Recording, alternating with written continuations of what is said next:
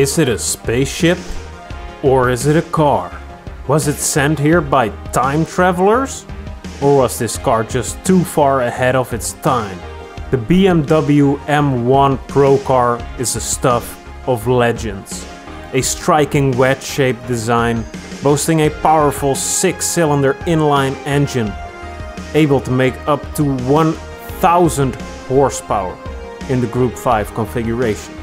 Designed by an equally legendary designer, Giorgio Giugiaro, designer of a few little-known cars like the DeLorean, the Lotus Esprit, and the friggin' Volkswagen Golf.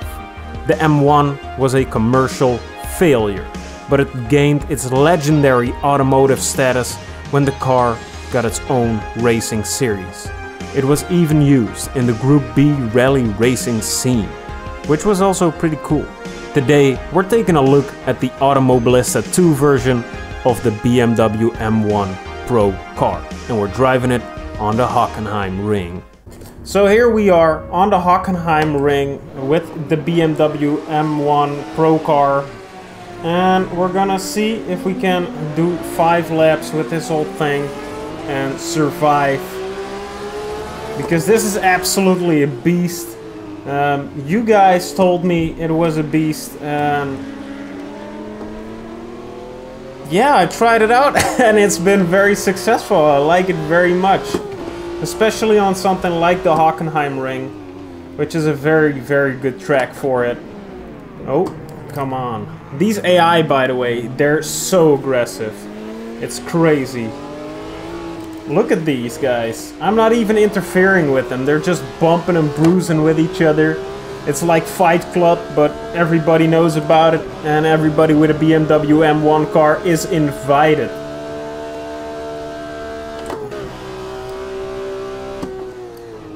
Okay, we'll brake a little early here.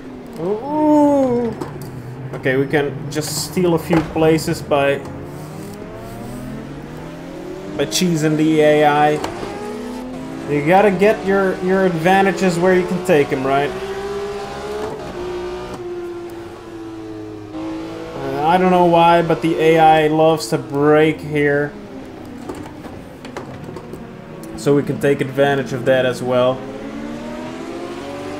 Oh! Come on. This car is a little less wrestling than the DTM cars, but I don't know, it makes it feel... It's still a lot of mechanical grip that you gotta wrestle with, but somewhat less than the boxier DTM cars. I guess because this car is just a lot flatter, has a big old rear wing. Oh, that's hopefully given a little bit of downforce. But it's still a car from the 80s, so the technology was there, but it wasn't advanced at all. It was still in its infancy, actually.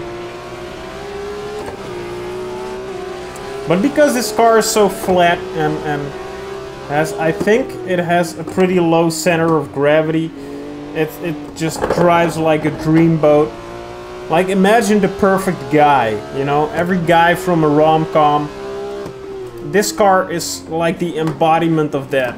Oh god, I thought he was gonna go way more to the inside, this orange and black car. Ah. Like if Matthew McConaughey was a car, he would be this car. If he was German as well. Okay, there's no 6th gear. I hadn't tried that. Okay, now hard on the brakes here, because these AI, they love to just bunch up here and make a big old pile up.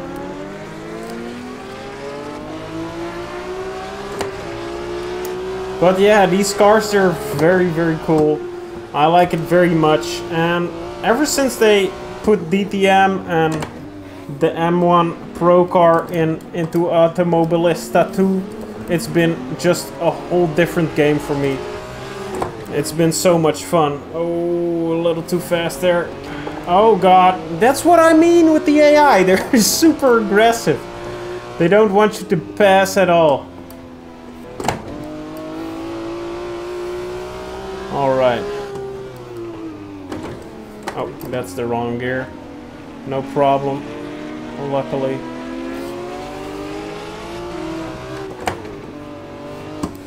Ooh, I love it when a plan comes together and you pass them like that. Now the AI, they don't know how to defend that well, but I think they're better in Automobilista 2 than some other games. Like in Assetto Corsa, I always feel that the AI is just following their designated path. And when they get off of that, like, racing line, they try to get back on it as fast as possible. Which results often in some crazy, wacky antics. But these guys, they just love to bash each other in the head. They're like cavemen. I feel right at home. Ooh, almost hit him.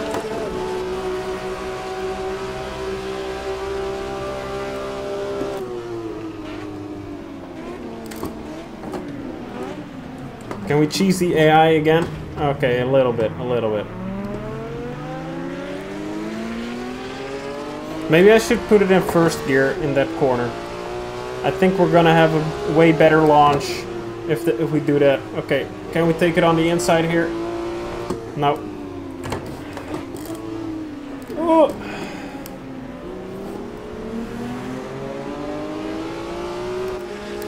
Oh, we're gonna, yes. See you later, buddy. Papa's here with a brand new bag. I don't know what that means, but I said it and I stand behind it. Oh, oh my God, bro, I'm on your side.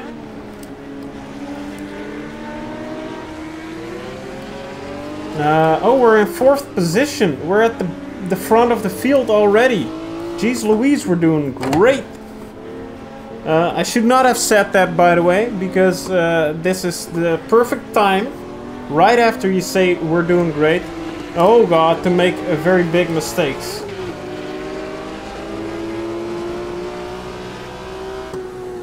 Ooh. But I love how you can just jump over the bumps and not care with this car. It's the same for those DTM cars. I think they really did an amazing job with them in Automobilista 2. Oh God, yeah, that's why I'm kind of hesitant with the first gear. Just get that snap oversteer. And if you've been watching what I'm doing with this wheel, it's a lot of wrestling around, and I like that very much in a car. And because the force feedback of AMS2 is so well done, you really get the feeling that you are really in control of the car, even though it is a little... it's like in its teenage years, you know? It's a little rebellious. Okay. Oh God, yeah, there we go with the almost a big mistake happening. But the car... Ooh, there we go, first place, buddy. Oh God.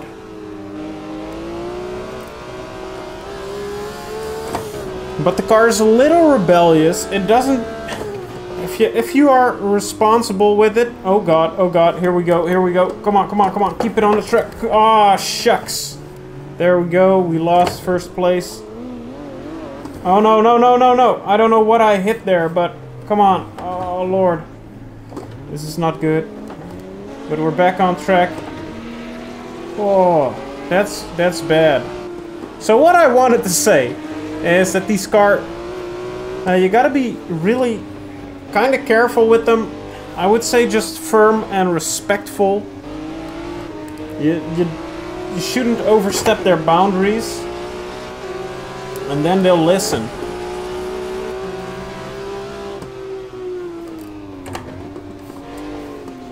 I like that, you know, just on the edge of control, and I love that feeling that you and the car, you're both racing. It's not just you giving the car commands. Like this car, they really translated its personality well into the game. Although I don't know how this car drives in real life, of course, but I bet it wouldn't be this easy to control. But on the other side, I wouldn't dare to drive this fast in real life. Oh, come on. Oh, come on, buddy. I'm freaking on your... Trying too hard in the last lap. But you gotta give it your all, of course. Oh, come on, let me get a cheeky up the inside shot here. Yes. Oh, yeah, that AI didn't know what the hell happened to him.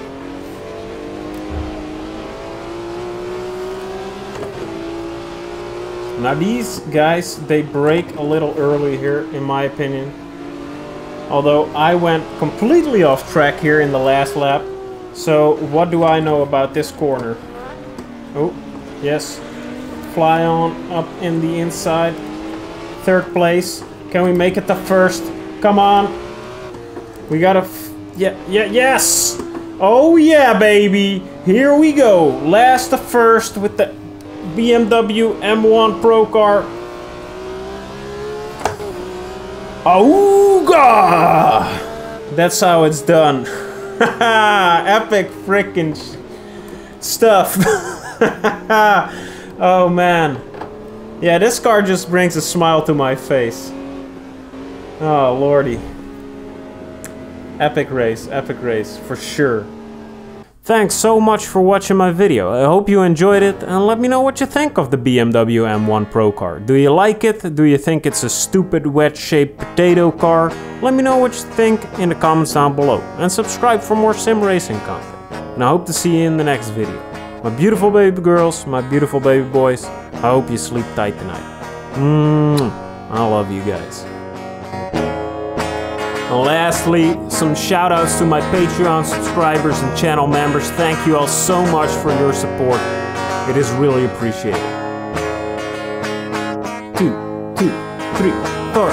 Ski, skap, doo, pop, da ba da, rap, pop, doo, pop, digga da, boom, pop, doom, pop, doo, da, and ooga booga brain gang.